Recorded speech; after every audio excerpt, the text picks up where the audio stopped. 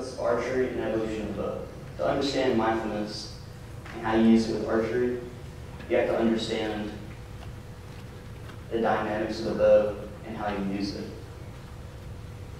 So I'm going to start with what types of bows are there.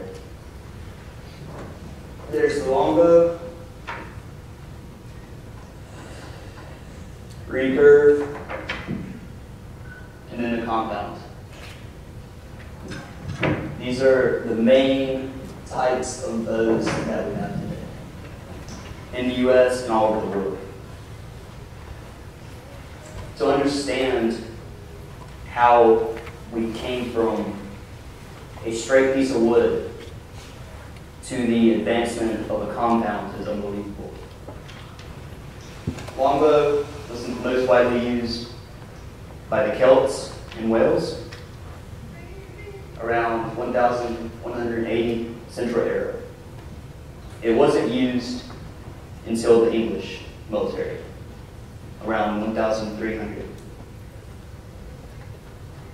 To understand the evolution, this single bow right here has anywhere from 150 to 185 feet per second arrow capacity.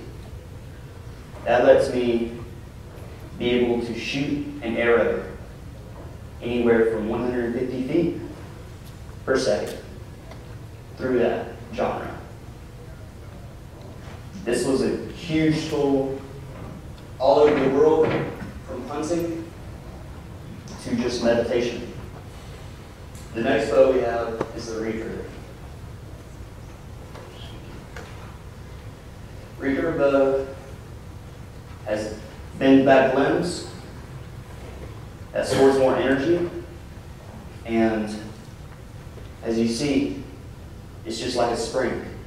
Whenever you pull back, it comes out. So therefore it has more feet per second than the longbow. Anywhere from 190 to 210. That is a huge advancement. The most known recurve is a Mongolian bow. I'm pretty sure a lot of people have heard of it. A Mongolian bow, it's not many made and not many found originals. Does anybody know why? Of course. It was because they were built to, in case someone tried to draw it back, if they got it easy to break. Yes. Mongolian bow looks like a horseshoe when it is not strung. Therefore, when settlers came in and found it, guess what? They drew it back, and once they drew it, the limb snapped off. Well, the Mongolian bow is a cavalry bow.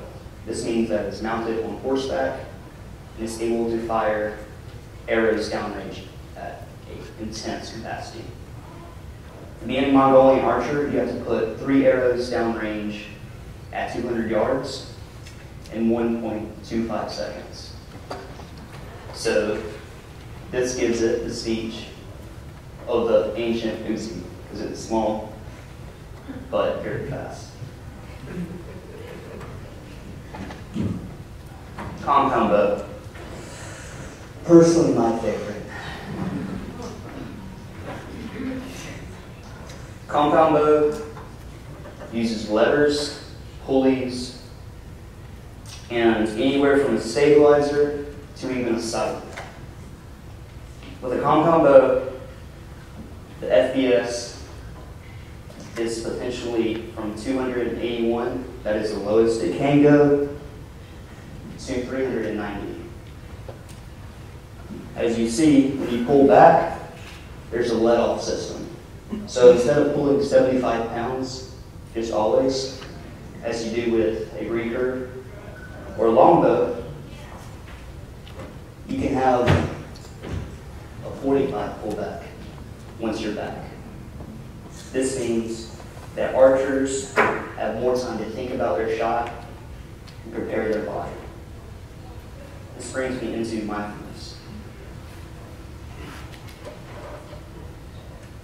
According to ADA,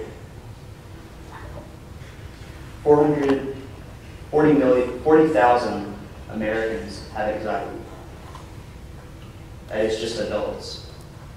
No children, no teenagers. Those people have been diagnosed.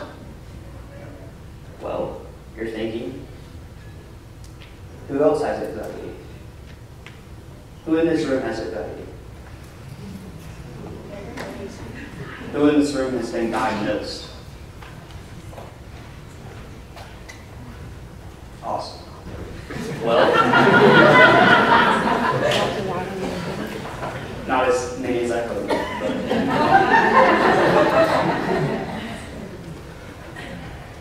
With those, you have to understand what you're shooting and what you're doing with your body. To go to that clear shot, you have to do square breathing. That is taking a deep breath in, holding it for however long, from 3 seconds to 2 seconds, letting it out and holding it.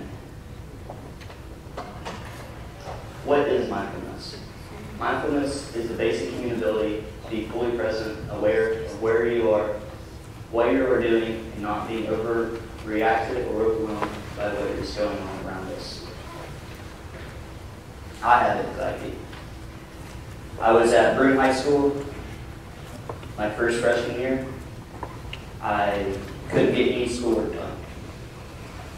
I was horrible. I had resource classes at the end of my periods to help me get my homework done. But each day, I most likely came home with homework. I was failing, and I didn't know what to do. So I took up archery more seriously than I have ever before. I went outside, shot anywhere from 100 to 200 arrows, and I could feel myself as I shot, my body relaxing. Everything in my body. Just one with a bow. After every arrow I put down range, I felt myself, all right, one more set, one more volley, and I'll be ready to do my homework. Mindfulness and archery has even helped PTSD members of the military come home. Any archer you ask today, what do you think they say? Is a good day on the range. How do you use mindfulness with bow? This goes all the way back to the square breathing and also advancements.